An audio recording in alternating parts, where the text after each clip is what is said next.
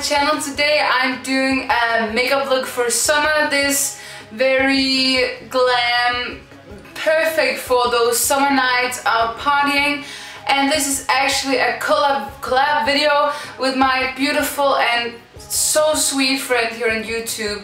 Her name is Veronica and she's from Norway, and she and I have been talking about doing this collab video for like, how long is it? Like a long time. I'm feeling a little weird today because I have my period, and you know, like, that's just never fun. But I'm really excited for this, and we've been talking about what we wanted to do, and we wanted to do something with affordable makeup and with Makeupgeek eyeshadows. So I have been playing around with this bad boy for this look, and what we wanted to do was to create something with the foil eyeshadows. We just ordered them both at the same time. We just like had the same thoughts all the time. I tried to create a more warm look with my eyeshadows because I like that, and she created a more cool tone look. But we're both using Makeupgeek eyeshadows.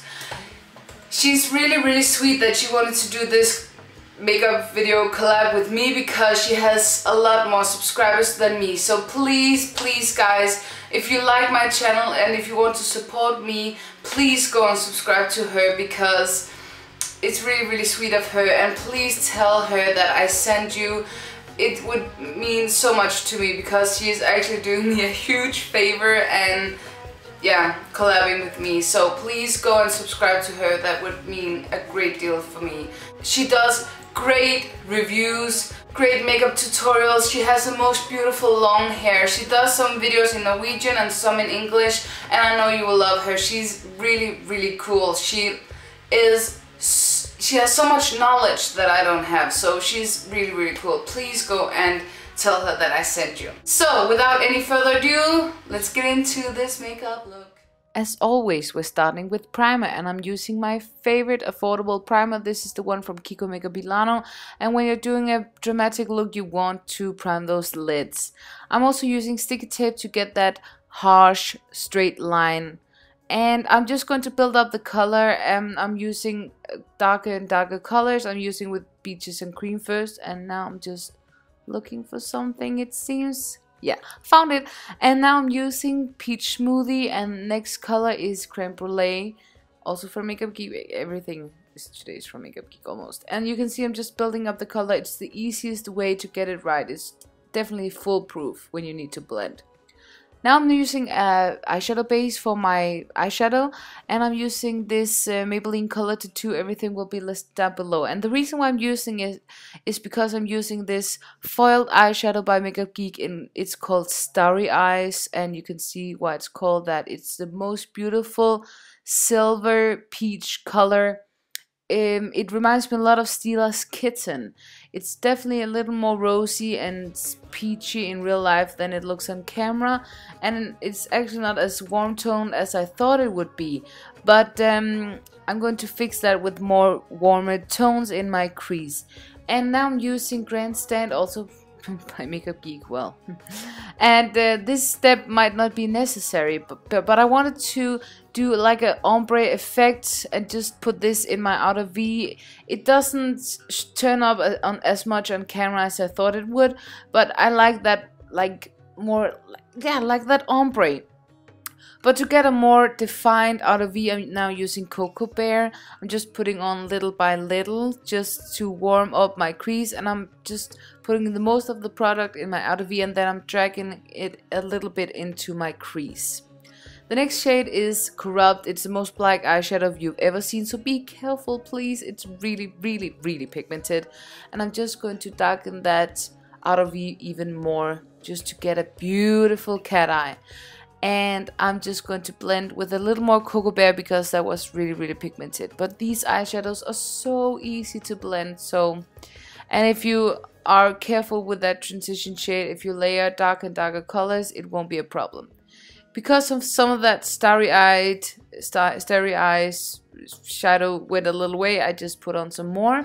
And I'm also going to line my upper lash line a little bit because I'm putting on lashes. And that second you take off that sticky tape is just the best feeling in the world. Look at that. Oof, yes. I'm using my Benefit Rollerlash today. You don't have to use a high-end. It was just the only mascara I had open today, so I'm using that one. And I'm putting on some Ardell Demi Whispies because with a look like that, yeah, I just looks so beautiful with lashes, in my opinion, at least. I'm using a beautiful luminous primer today. It's the L'Oreal Lumi Magic Primer.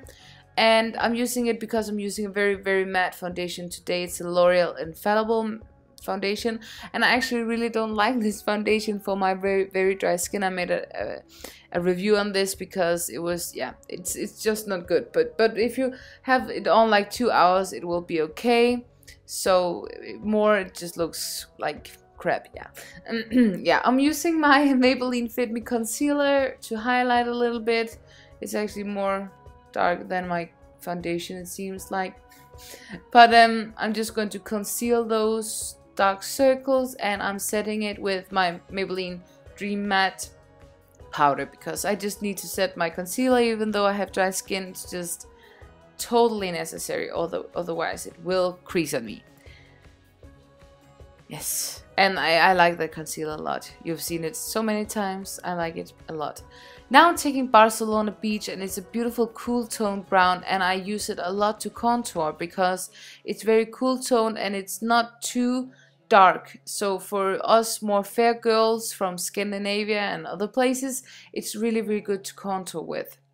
Underneath my eyes, I wanted to define those eyes more, and I'm using Cocoa Bear just to define them a little more. It opens the eyes and makes them more, yeah, open. And I'm blending it out with some peach smoothie just so it doesn't look like I have a big line under those eyes. It makes it more smoky. Yes. And I wanted it to be a more dramatic look, so I'm using my NYX. It's a new eyeliner and I really like it. It's very creamy. It stays on for a long time on me. And to make it last even more, I'm just setting it with some eyeshadow. This is Cocoa Bear again, just to, yeah, make it stay in place, just to touch it a little bit with some eyeshadow. I'm just coating those lower lashes and getting totally out of the frame, but I'm also using my Bourjois highlight duo bronzer and highlight, and I'm actually using both of the colors. And I know that looks like it's super pigmented, but don't worry, I will blend it out. I know it looks really, really crazy right now. Don't worry, I will blend it out in just a second. But I really like this bronzer just to warm up my really, really pale and fair face. And yeah, started blending. Yes, yes, yes, blend girl, blend girlfriend, yes. I'm now taking care of those eyebrows, and I'm having a new product here I've been using for the past month, and I really like this NYX Brow Gel for blondes. It's actually really, really good.